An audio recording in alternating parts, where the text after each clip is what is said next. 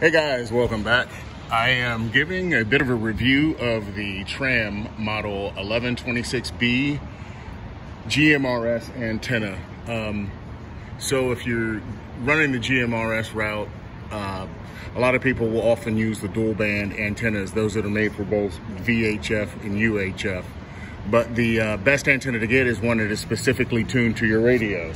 So we are using Kenwood commercial radios, and those specifically are in the, are tuned to the GMRS frequencies, and they are going to work absolutely best with this type of antenna. And we've noticed some increased results. This is my wife's car, and I've got her Kenwood just roughly mounted in here, but I'm gonna call out to her because I'm at Lowe's picking up some material, and I am on my way home. Whiskey Romeo Delta Charlie 965. I copy that. All right, I'm all loaded up and on my way home. See you in a bit.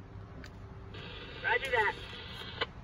All right, guys, so just remember, if you do go the route of GMRS, I highly recommend the Tram model 1126. It's a pretty low profile magnetic mount NMO antenna, and it works like a charm. The transmission we just did was roughly, I'm gonna say about, probably about 5 or almost 6 miles.